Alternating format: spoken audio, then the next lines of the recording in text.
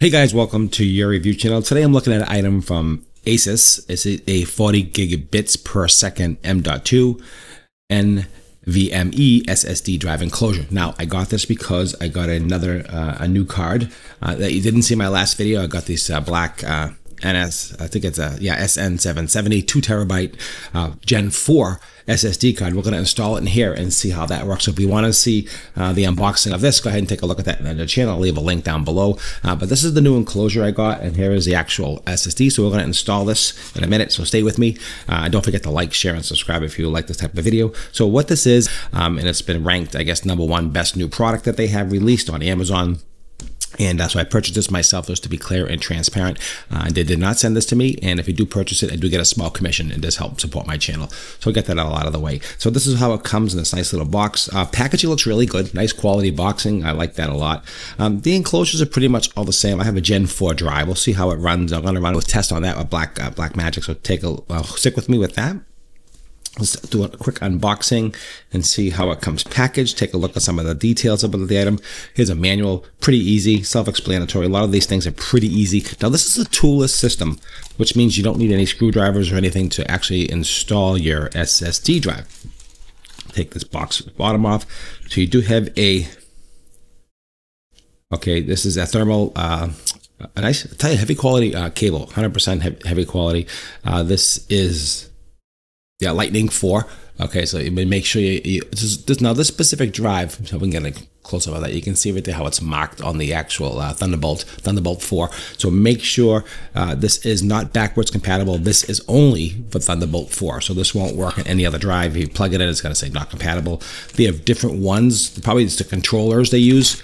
Maybe it's less expensive to just put a controller and just does one specific task. Maybe, I don't know. But this one here only works with Thunderbolt 4. Just so you know that. So make sure you know that there are different ones that you can purchase with backwards compatibility and all that kind of stuff. So that comes with the cable, and a nice quality cable, I must say, in itself. Now, I'm not sure what this is. It wasn't really clear. I don't know if this is a heat sink or just a thing to help hold it down. It's made out of plastic. I guess that could help. Maybe we'll install that. Comes in a couple plastic little rubber hold downs right here. You know how you put them into the drive, and 2 sets of thermal pads. Again, wasn't a lot of information on the pamphlet about these, how to install it and how to put why is there's 2 of them. It was just really I don't really know. So we'll try to figure it out as we go along. So let's take a look at the actual drive itself. So it's small. Okay, you can see here. It's got some venting. It's made out of aluminum, which is really important for heat distribution, because you really want to keep it as cool as possible during this operation as it's transferring those files, because the chipset gets very, very hot. So a quick measurement for you just to see how much the size of this one is. So this one is approximately 2 inches, and by length is 4 inches, and the width is approximately ½ inch. So it's a pretty small drive. Now to open it, and this is where you plug in your Thunderbolt 4 right there. You can see that really clearly. There is a light indicator that tells you when it's operating. You can see it actually flicking, so you know it's doing its thing. That's cool. And here is the other side here. This is the open, right? Now all you have to do is basically just pop it open with your fingers. And that's all you have to do. There's no tools required. Now the reason why they were able to do that is with a small ball bearings right here. Hopefully you can see that. Little ball bearings, which is actually really cool, very ingenious, very well machined, very well made. So I hope you get a shot. You can see those ball bearings right there. And all aluminum casing. And here is the inside of the actual drive itself. You put your card right in here, slide it in here, so all this stuff here. And you can put different sizes. Okay, so I probably understand now. I got it. The reason why you have this one here, I think here, is that if you have smaller drives, you need to have this on to sort of reach to lock down. So that's what this is for. I figured it out on my own. So that's what that's for. That's why they have these different cutouts here, notches. So you have shorter, there's different SSD drives that are available. So this is probably what that's for. So since we have a full-size drive, we don't need this. So they do give you the 2 thermal pads, which I will use. I think I'm going to put one on the bottom and one on the top. There is no explanation. I can't find either way. Do it, don't do it. I don't really think it's going to hurt the drive. I think the more thermal, something you put on the drive, or more thermal you can add to a tape, it could help with distribution of the heat that help this heat sinking, because if they get really hot, they throttle down, and that's the biggest problem right now. With this new Gen 4 chip, it's supposed to run 20% better, not so much cooler, but it's supposed to run more efficiently, I guess, so less power, I guess. I don't know. I mean, they change things every day, as you know, with all this stuff. So this is what the enclosure looks like. All right, let's install this. Let's install this SSD. So what I'm going to do first, stick with me, so I'm going to do a test, and we're going to run that through let's see how fast this drive is here. And we got one of the little rubber stoppers here to put it in, put that over here, like that. And so I got, like I said, 2 thermal pads. Now again, I don't know why there's a thin one and a thick one. So maybe 2 different drives, I don't know, honestly. So what I'm going to do, and I'm not sure if it's right or not, but here is the drive itself. I showed this in my last review.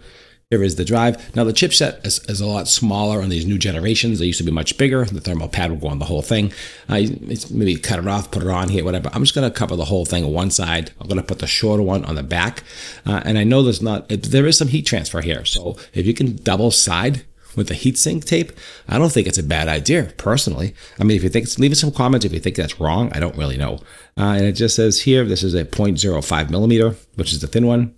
And we'll just put it on one side. Let's just do that real quick. Let's just take the tape off and just put it on. But I don't know. We'll see. Okay, I did get it off. It's so thin that this thermal tape is so thin. It took a while just to get it off. So now we're just going to pop it in, and it's always at an angle when you install these here. It's a little small angle. Just pop it right in. It's got that key, so just hit it right there with that. And you can just see how it's just sitting just like that, right? So now what you want to do is just put on, I'm going to put the top thermal tape on after I get this installed. And just take this little grommet they give you, a little rubber grommet here. Let's just pop it through here like that. And this should just be able to just pop right in inside here. It just should just stick right in there and just snap right into place, which it did really easily. So that is, hopefully you can see that. Let me turn this around. So you can see that's it. So you got the thermal pad on one side, which I think it's okay. It doesn't hurt it. I mean, anytime you get heat, dispersion or whatever you want to call it, it works fine for me. And then we're going to put the second one on top. And then we're going to close it up like I showed you, really easy.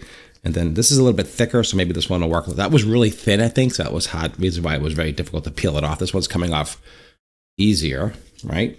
Then we'll put the thermal pad on top of here. Make sure we hit all the chips correctly. That up. Okay, good. So now I got 2 layers of thermal pads. Now, I'm not sure if that's the right way of doing it or not, but I'm going to say it doesn't hurt to add more thermal protection. Since they give you the tape, I can't see why. Once I close this enclosure on here, it's just going to give it maximum protection. And let's see if I can get this one to pull off. Now, so if I've been having trouble with these tabs, this one here, not so bad. Okay, so this one's working. You can see that how it's just coming right off. And just pull this right off, just like that. And now that is installed. And that's all you have to do. It's really that easy. So the installation of these drives are super easy, not to be afraid. And then you just basically snap on the cover. There we go. All right, now that's enclosed and that is installed. That should have full thermal protection. All right, let's run a test. I'm going to plug it into my Mac, and we'll see how it goes. Hey guys, if you enjoyed this type of content, don't forget to like, share, and subscribe. It means a lot to me. Please do go ahead and leave some comments down below. That helps the algorithm. That really helps me quite a bit, and that really means a lot to me if you go ahead and do that. And that's all I ask from you, is just do that. Subscribe to the channel. It means a lot, and I really do appreciate that. And there will be a link at the end of the video over here for this, and also down below in the description. So go ahead, and if you're interested in purchasing it, so far, I mean, I like the build. Let's test it and see how it works.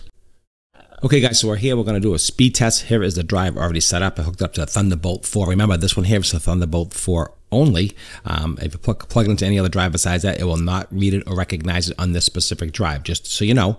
So hooked it up, and I went to hook it up to my MacBook Pro, and it worked okay, but the speed wasn't as fast as my M1 Mac right here. So we're going to test it with my M1 Mac. This is ready to go. Let's do a quick test. Again, hooked up, already set to go. So let's do a test and just see what we got for the read and write. So we got around 26 megabits per second on the on the write, and also 25 on the read. So write is 25 and the read is around about 25.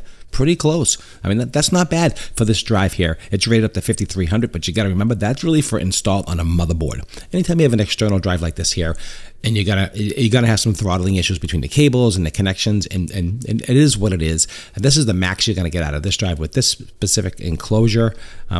It's getting warm, but not crazy warm. It seems to be working okay. What I do have is a thermal gun, and I'm going to test how hot this gets over time. We'll just give it a quick test, not too long. Let's just run the test again, and just see what we're running at for heat. And that seems to be the big deal here. Let's see what it's running at. So roughly around 75. And let's just give it a minute. It's reading and writing, as you can see right now. So I'm definitely going to recommend this. It's doing what it's supposed to. It's running, the write speed is around 2500, and the read speed is around 2500. So that's pretty good. You can't complain. And the temperature is pretty cool. You can see it's around 75, 76 as it gets a little bit warmer. I'm sure if you transfer large files, like really large, like, you know, chunky files, so the speed test, you'll get much hotter results out of the enclosure. But you can see it is warming up a little bit. 76, 77. It's going right around there. 77 now. So it is warming up. And you can actually feel it to the touch. It's getting warm as it's going through its cycle. 77. So it's pretty decent. 78 degrees Fahrenheit, and it will go up a little bit. I don't think it's going to get too hot. Actually, I think it's pretty cool. I think it's actually running pretty cool. Literally, it's running pretty cool. So you can see here when I restart it, I'm getting about 2600 on the right. And then the read, it does fluctuate a little bit, which is different. Now, I'm not sure why it's fluctuating. 2500 in the read, and on the right, it's 2500. So as it's getting a little bit warmer, you can see it does throttle down just a hair from what it's totally not being used. But all in all, it's performing exactly as I expected. Now it's running around 80 degrees. You can see that the temperature is going up a little bit. And that's to be expected. All right, guys, that's what I have for you. This is just a quick test. You see the enclosure. I'm definitely going to recommend this 100%. It works well. It does exactly as it's stated. Maybe put a faster chip in there, you know, a faster SSD card. It might go a little bit faster, but this is more than fast enough for me. I think it's cranking along, moving, and no problems transferring large files. Appreciate your time as always. Don't forget to like, share, and subscribe. If you enjoyed this video, let me know and leave some comments down below, and I'll see you at the next review. And definitely go ahead and purchase this. This is really worth the money. Actually, probably the least expensive one I saw for Thunderbolt 4 on the price point. So the price point is really good. So go ahead and check that out, and I appreciate it. And I'll see you at the next review.